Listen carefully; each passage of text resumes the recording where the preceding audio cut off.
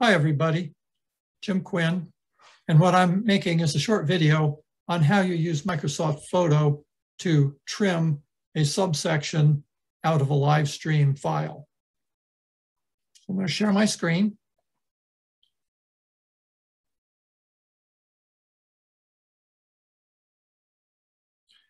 So what we do when we share substream is we go and we find the file. And so I found it, it's here. And I'm going to right click on that file and I'm going to open it with Photos. And when I open it with Photos, I'm going to get something that looks like this. And I'm going to go to the Edit and Create option. And I'm going to select Trim. And I'll get a screen that looks like this. This is kind of a little search head that they give us. And I'm going to use this to find the beginning and the end of the sections that I want to subset out. So as we scroll forward, you can see that we're walking our way through the file. And there it is. That's what I want, is I want the children's message. So it's a little bit of a fooler, but you actually are looking for the beginning of the audio as well as the video. So you'll have to have the headphones on or the sound on so that you can find the beginning, or sometimes you will truncate part of the message, or you'll actually hit a big dead spot, and we don't want that either.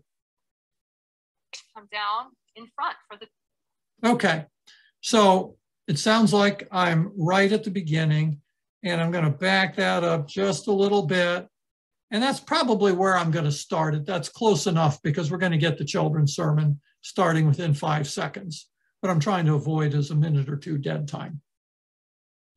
So I'm going to take this white start button now, and it's going to go across, and it's going to approach that little hash mark, and it's going to snap in, and there I've got it. I've got the beginning. Sometimes it helps to write down the start and the end times because you can actually still kind of goof that up, and you don't want that either. You can kind of move it around. So that can sometimes help. Now I'm going to look for the end. Well, that's a little past. So there we are. And what I'm looking for now is when we stop speaking.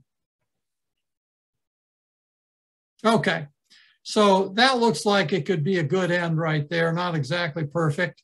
If you wanted to kind of back it up just a little bit, well, you want to be careful there. God bless you. Okay, so that's what I really wanted to catch there, was that, that little closing benediction. And so now we take this and we back it up. You can see that hash mark, and we're approaching it. We got to kind of slow down here. And there we go. We snapped in. Okay. So now we've got our start and our end, and we are going to save as. And it's going to give us the name with trim behind it. That's fine. I'm going to save it. So now that blue bar is going to run, and that is the conversion. That's what we want. You can come in and kind of do a minimize on the screen. You can make the screen just partial, but don't ever hit the minimize right here, because if you do, for some reason, the conversion stops. Now that conversion ran fast, and so I'm going to stop it right there, but you can see exactly what we've got. Sometimes it helps to check. But sometimes that's going to run for 5 or 6 minutes. And by reducing it from full window size, that gives you the ability to go outside and start doing other work. So that's the way it happens.